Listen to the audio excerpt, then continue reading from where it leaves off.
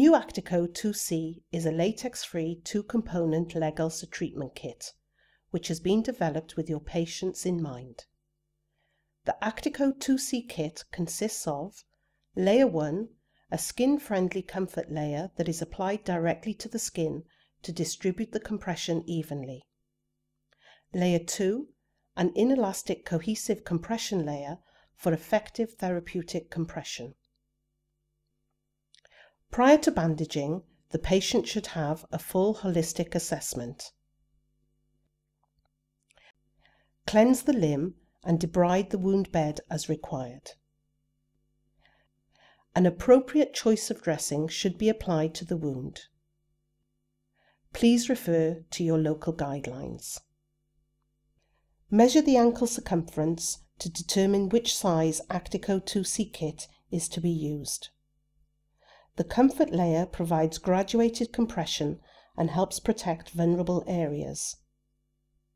Ensure the comfort layer is applied with the integrated fabric skin protection layer against the skin. The foam layer should be on the outside. Use extra padding on vulnerable areas as required. Check that the foot is correctly positioned, toes to nose. With tension, secure the comfort layer with 2 turns at the base of the toes. With a longer foot, an extra turn mid-foot may be required. Enclose ankle and heel with the figure of 8. Continue to spiral the comfort layer up the limb with sufficient tension to conform the bandage, using a 50% overlap, finishing 2 cm below the popliteal fossa. Cut off excess bandage and tape. Check all vulnerable areas are fully protected following application of the comfort layer. For ankle circumferences between 25 and 32 cm, you will have 2 rolls of the comfort layer within the larger kit.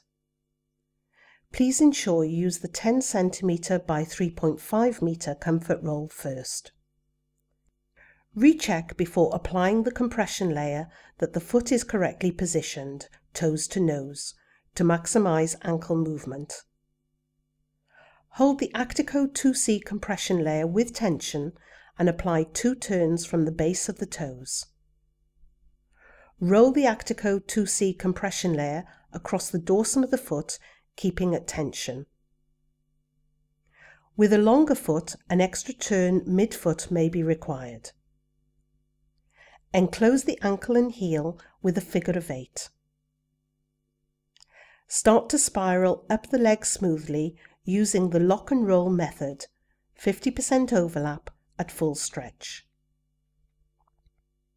When smoothly rolling the Actico 2C compression layer around the back of the leg, keep the roll close to the limb and locked out at full stretch. Continue with the lock and roll method up the limb in a spiral. Finish the compression layer 3 cm below the popliteal fossa. Cut off any excess bandage and tape. Ensure layers are bonded by running fingers lightly over bandage edge. For larger ankle circumferences measuring 25 to 32 cm, apply a second Actico 2C compression layer in the opposite direction, starting from the ankle. Secure with 2 turns with tension over the ankle. On the 3rd turn, follow the lock and roll method.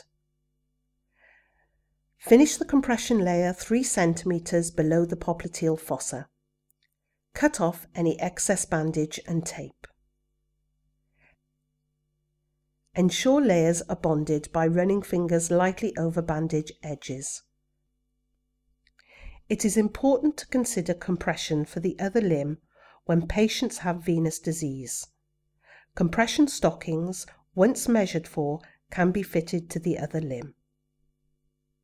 Following application, if the patient shows sign of pain, reduced colour, or numbness on their extremities distal to the bandage, then it should be removed immediately.